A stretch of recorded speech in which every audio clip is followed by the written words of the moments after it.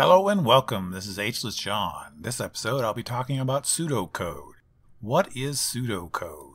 Pseudocode is basically an algorithm, a series of instructions, a sequence of steps that when you follow the steps, it results in some type of an output. In our situation, we're going to be writing code or programs. We're going to use pseudocode to organize and solve the problem of how to create a program that we want. It's not really used to completely write out the code. It's more useful for organizing and finding out what you want to do with the program, not actually how you want to do it.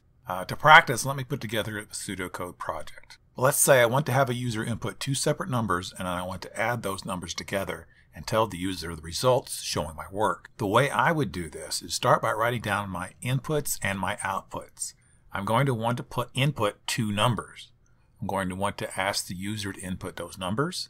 Then I'm going to want to do the math. Then I'm going to want to show my work and the answer. That's three outputs. So I'm going to have two inputs and three outputs. That's a basic pseudocode. It can be as elaborate as you want it to be. It really is kind of up to you.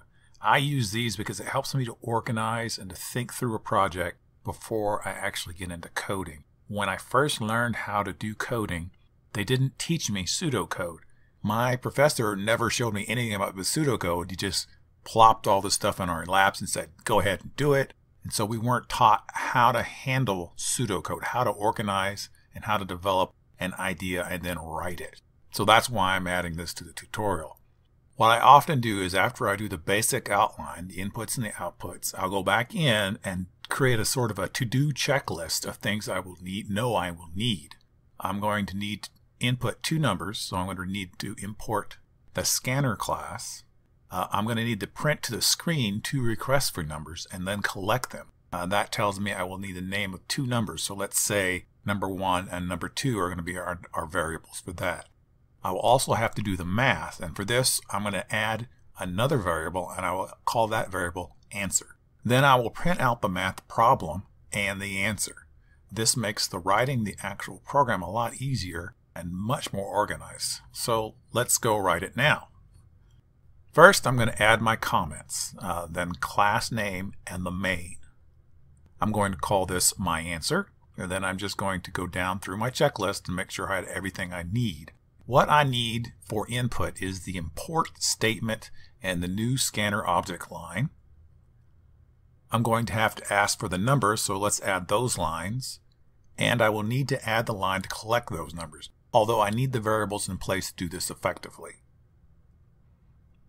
Then the math needs to be done and assigned to the variable answer.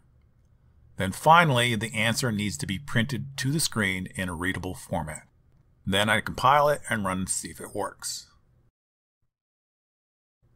This is just a quick tutorial on pseudocode. There's not going to be any homework on my website. I just wanted to show this to you and provide you with some additional information. And if you look down below, you'll see more links on pseudocode if you're interested in finding out more. Thank you for joining me. Hope this has been helpful, and I will see you around.